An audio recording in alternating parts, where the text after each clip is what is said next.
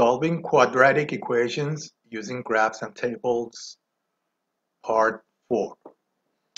Last time we covered an equation that had only one solution instead of two. And I promised that today I would cover an equation that has no solution for y.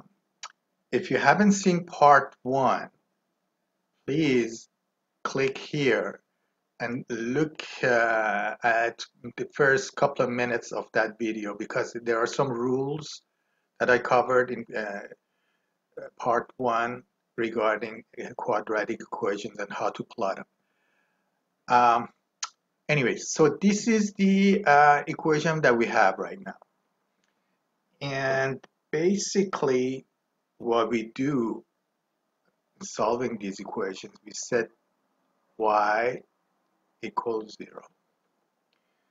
Okay, like I said, the easiest number would be 0, 1, and -1 for x. So we put x, y, and then we put 1, 0, and -1. Okay, we put 1 for x in this equation. So we have 1 plus 3 times 1 is 3 plus 7 is 11. So for 1, we have 11 for y. Now if we plug in 0 for x, 0 plus 0 plus 7 equals 7. When x is 0, y is 7. Now when x is -1, we have -1 squared is 1 plus 3 times -1 plus 7 equals 1 minus 3 plus 7.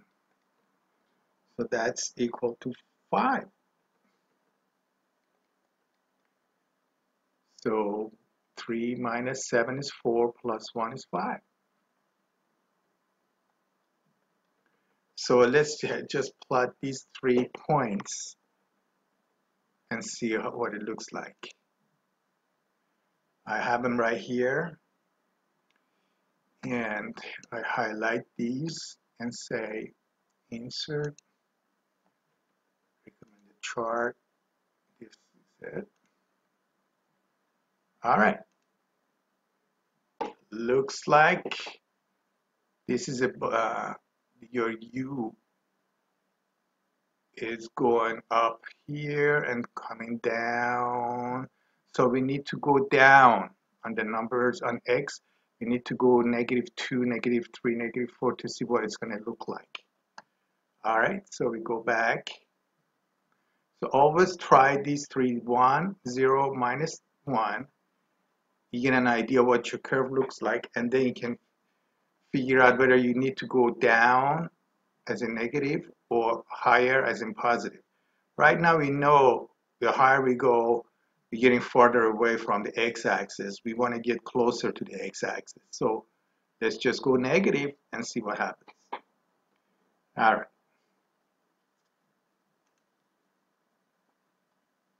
So we go -2. -2 squared is 4 plus 3 times -2 plus 7. We got 4 minus 6 plus 7 equals, that's 1 equals 5. Oh, so that means we're at the bottom of the curve. But let's just see. 5, and then let's go -3. -3 squared is 9 plus 3 times 3 is 3 times -3 plus 7 So we got 9 minus 9 plus 7 equals 7. Oh yeah, so as we going lower on x, your y is increasing. Let's pick up another. Okay, let's put 7 here. Let's go one more. 4. So 4 square or minus 4 square is 16. 4 times 4 is 16 plus 3 minus 4 plus 7. Okay, we got 16 minus 12 plus 7. So that's 4. It's equal 4 plus 7 is 11.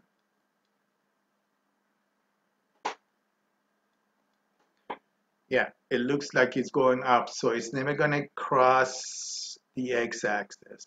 Let's plot this. All right.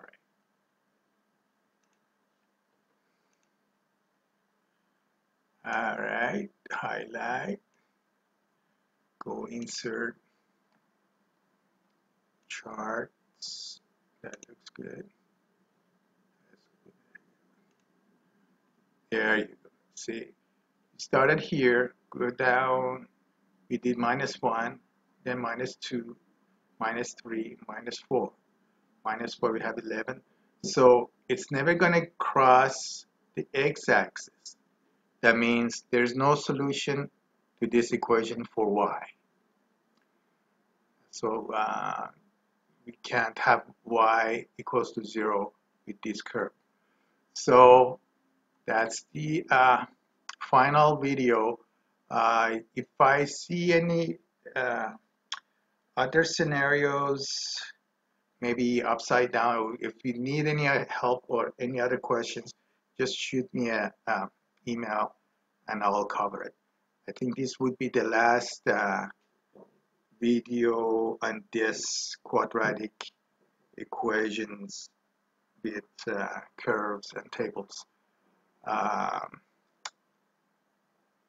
I'll see you on the next subject. Thank you.